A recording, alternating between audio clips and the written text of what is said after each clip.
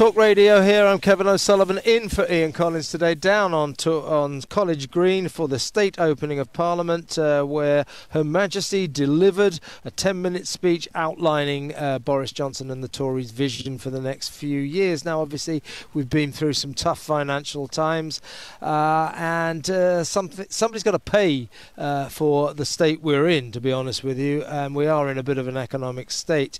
And the person who's going to pay for that, dear listener and viewer, is of course you, the taxpayer, us, the taxpayers. So very pleased now to be joined by the Chief Executive of the Taxpayers Alliance, John O'Connell. Welcome, John. Hi, Kevin. Good to be here.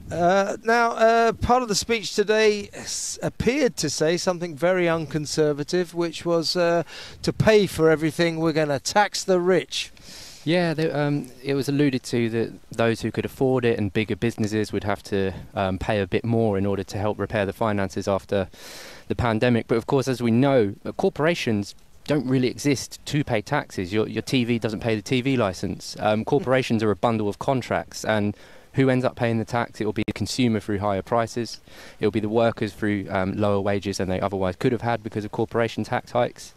And it will be investors with lower return to their investment, which is bad for productivity and bad for the economy. So these, it's easy to say that the rich will pay a little bit more and big companies should pay a little bit more, but it ends up hitting you, everybody else in the shops. So yeah, so you, me, richer people, we're all going to have to pay a bit more tax to pay for the economic sort of pit that we're in. We've descended to a very low level, and of course there are lots of things we're still paying for. There's a reality collision coming our way when they stop furloughing everyone.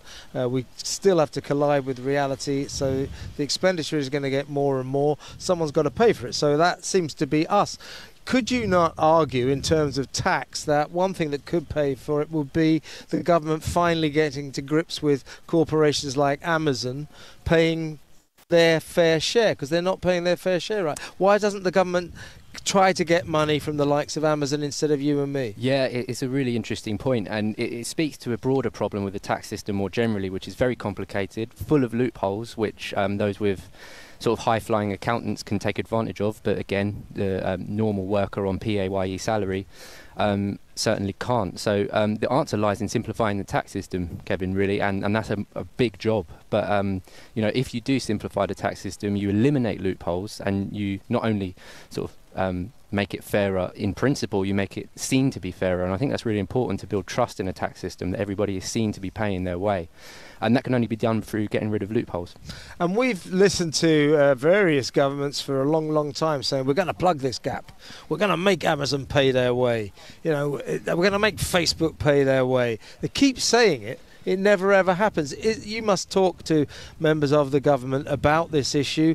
Is it your impression that this time they might finally get real about it, or is it just more hot air? It's always well intentioned, and that's part of the problem. They do mean it when they say it, but again, you know, the more that they put sticking plasters onto the tax system, it's a game of whack-a-mole. You know, you close one loophole, they'll exploit another somewhere else. So again, that erodes trust in the tax system, which is really crucial. And the only way you really address this is not with one-off pieces of legislation here and there and then changing it again the next year.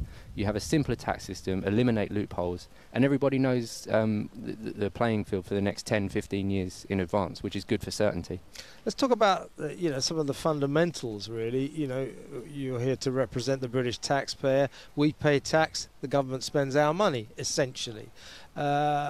Why does this government in particular feel that it can get away with, under the cover of lockdown, spending a fortune, turning every city and every town in this country into some sort of open-air cycling velodrome? I mean, how can they do that? We didn't vote for that. Why do they take our money and do this? And how can we stop them doing that, John? It's a really, really interesting question. I think it's part of this mindset, often, as you say, based in London and bigger towns in the country. Most of the country drives cars to work, even.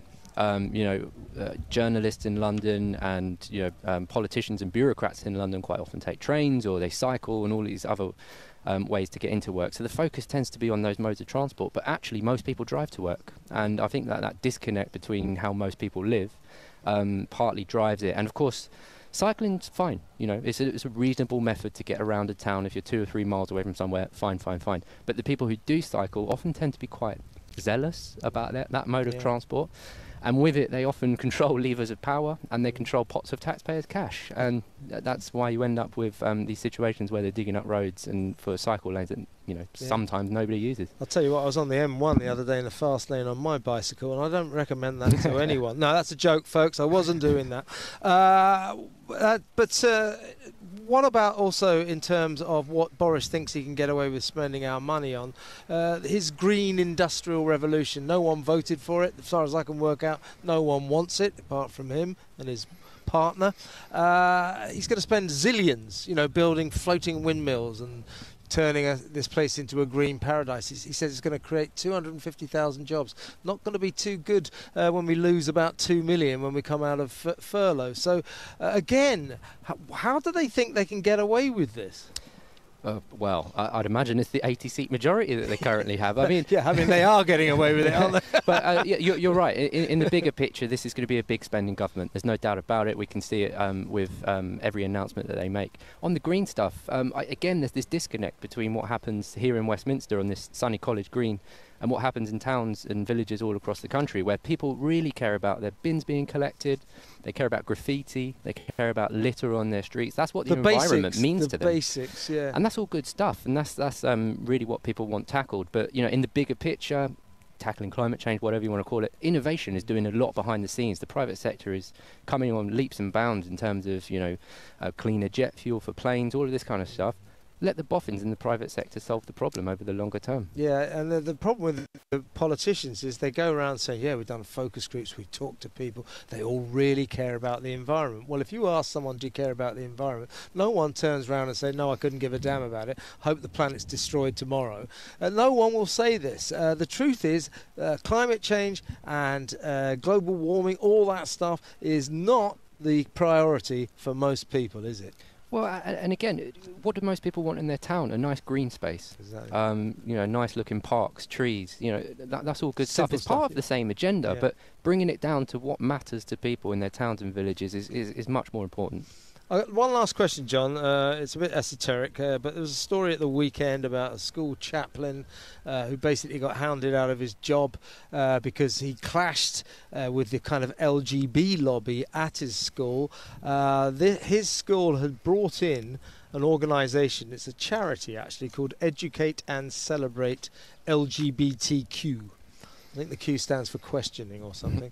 It's a capital L, capital G, capital B, capital T, small q. So Q's not as important as the rest of the acronym. Now, it turns out the government has given this organisation, they go into schools and they make sure it's inclusive, all the kids know about gay rights, and all the teachers are well versed in these important modern outlooks. And it turns out the government's given them 250,000 quid. Why is the government giving this organisation that amount of money? Very difficult to answer that question. I wouldn't know why, but they shouldn't be doing so, I think is the short answer. I think, again, it's 250,000 doesn't sound like a lot when you're talking about billions here and millions there, but it's a lot of money, right? You think how many families handed over their money in tax to pay for that. And what do most people think about when they're thinking about their children in school? They want their children to learn to respect everyone, regardless of where they come from, regardless of their creed or colour or opinion. That's really important stuff. But, it's the same with this unconscious bias training. Yep. The government.